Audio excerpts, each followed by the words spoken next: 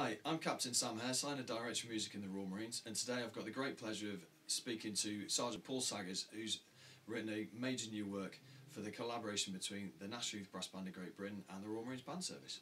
So, Paul, what's your piece called? So my piece is called In Many Lands, and it tells the story of the life of Mary Seacole. She was born in 1805, and she was a British Jamaican. In her early years, she spent a lot of time around the Caribbean as a nurse, and she was really interested at a young age of just experimenting with different sorts of medicines, and that made her become really prominent over there as like someone who was quite a pioneer in medicine. And during her early years, as I said, she was out in the Caribbean. She cured a lot of people for cholera, which was a new disease at that time. And she really helped out on that front. And then later on, she moved to the United Kingdom, and that was around the time of the Crimean War. She wanted to go out and join as a service personnel, but because of the racial prejudice at the time, she wasn't allowed to. So she thought, right, I'm going anyway. So she went to Crimea herself, actually built a hotel out of anything she could find out there, and spent the time looking after injured service personnel from both sides. And then she returned to the United Kingdom, was still met with racial prejudice, but she wrote her own biography, and from that being publicised, she was then recognised quite widely as a really important figure of our history. And she was then sort of recognised and was celebrated, so it did end well for her in the end. Good. And I mean, it's an inspirational story, but I think when we were initially talking about this commission, excuse me, when we were initially talking about this commission, we were trying to find a figure that really fit with the theme of celebration. It's the National Youth Brass Band's 70th year, isn't it? And we're also celebrating diversity in all its forms, and we're just talking through a few figures, but Mary Seacole really stood out as this inspirational figure, didn't she? And so what have you taken from the story into your piece? So I try to take elements of the fact she was quite experimental. So at the beginning it sounds sort of quite trippy in a way. It's the only way to describe it.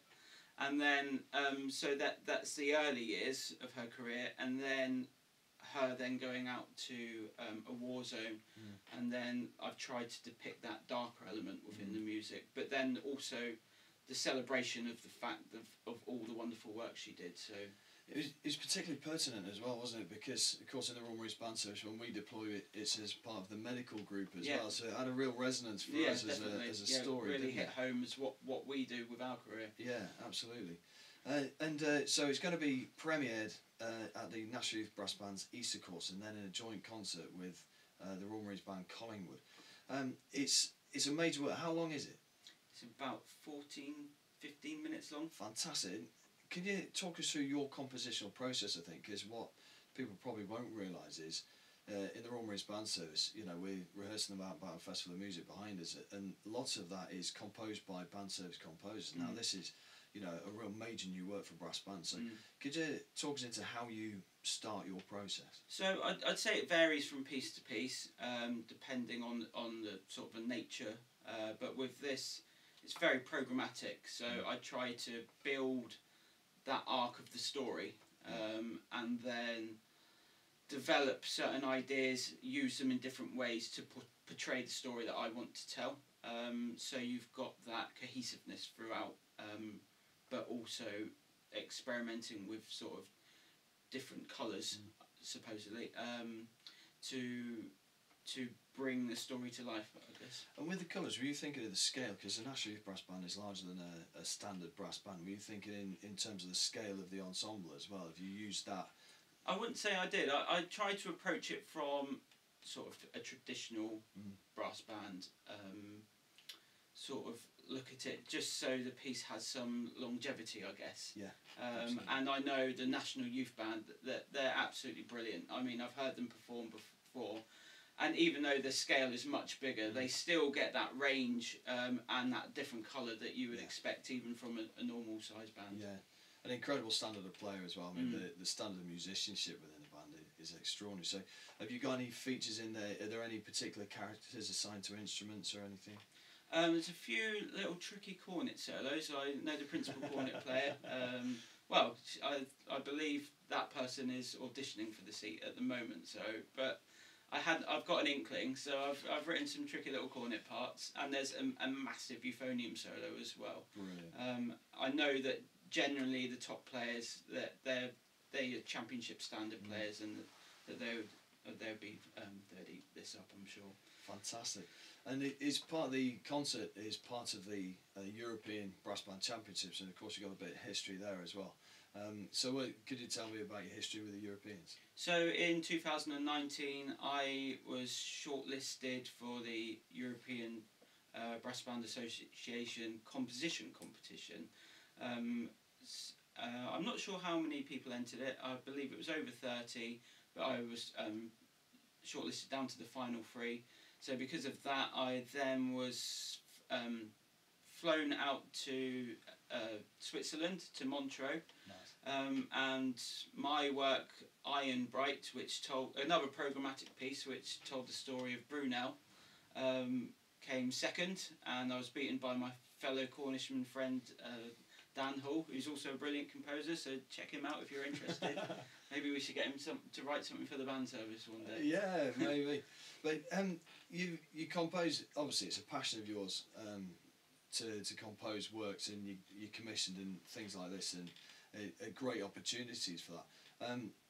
Have you done is it a master's in the band service as well? That's correct. So I've basically, all of my composition has the band service have been paramount because it was from the initial BMUS that we offer that actually sparked my interest, and that really caught grip with me, and then from doing that, it as I said, it sparked a massive interest, and then the MMUS came along, and you can choose performance, conducting or composing, so I went down the composing route, and I've now completed my MMUS through the band service. Fantastic. At minimal cost. Fantastic. So hopefully this piece will go into the brass band repertoire, the brass band canon. Is there anything for a conductor like myself that you'd say, just insights into understanding your piece of music and what to bring out from it? I would say I like to have quite a sort of fluid relationship with a conductor. If I was to be I'd like to take suggestions both ways. I know some composers are very strict. They, but myself, I'm not so. But all I would say is just really sort of take grasp of the story that's trying to be told.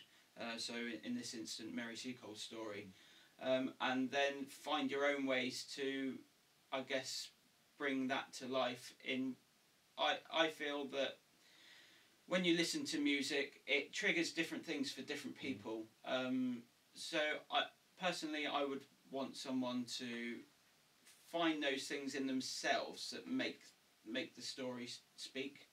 Brilliant. And of course, for a test piece, that's ideal, isn't it? If each different conductor can bring something different into a piece. Definitely. That's fantastic. It's really exciting, that, because you then actually, as a composer, it's really rewarding to hear things that you don't expect to hear, and you're like, oh wow, why didn't I think of slightly changing that dynamic a little bit more? Or it is actually quite fascinating to see all those different interpretations of music. Fantastic. Well, Paul, I know that you're going to rehearse your solo for the Royal Albert Hall in a few minutes, so I'll let you get back to that, but thanks so much for your piece and thanks for your time. Cheers, sir. Thanks very much to Paul Saggers for talking about his new work, In Many Lands. It'll be performed by the National Youth Brass Band of Great Britain in Birmingham Town Hall in concert with the band of Her Majesty's Royal Marines Collingwood on the 28th of April at 7:30. We'll see you there.